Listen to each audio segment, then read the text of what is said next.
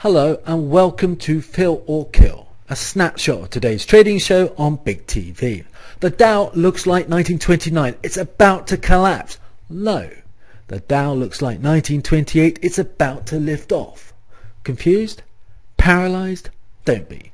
Analysis paralysis is one of 10 common trading biases.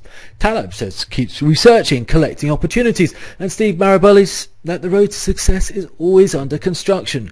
But Bruce Lee reckons if you spend too much time thinking, you won't act. And the Riddler, that if you haven't acted, you haven't truly decided. Still paralyzed? Election cycle suggests the Dow is in a range before a monster move, and our friend Jesse Livermore suggests you can wait until Warren Buffett's fat pitch comes along. Or you can use best fits analysis, and particularly the fundamentals, courtesy of Robert Schuller and Fulcrum.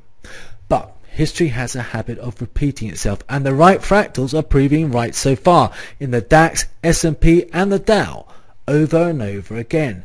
So you can set yourself a series of decision points and avoid paralysis, and follow the line of least resistance, and even follow Joan Collins.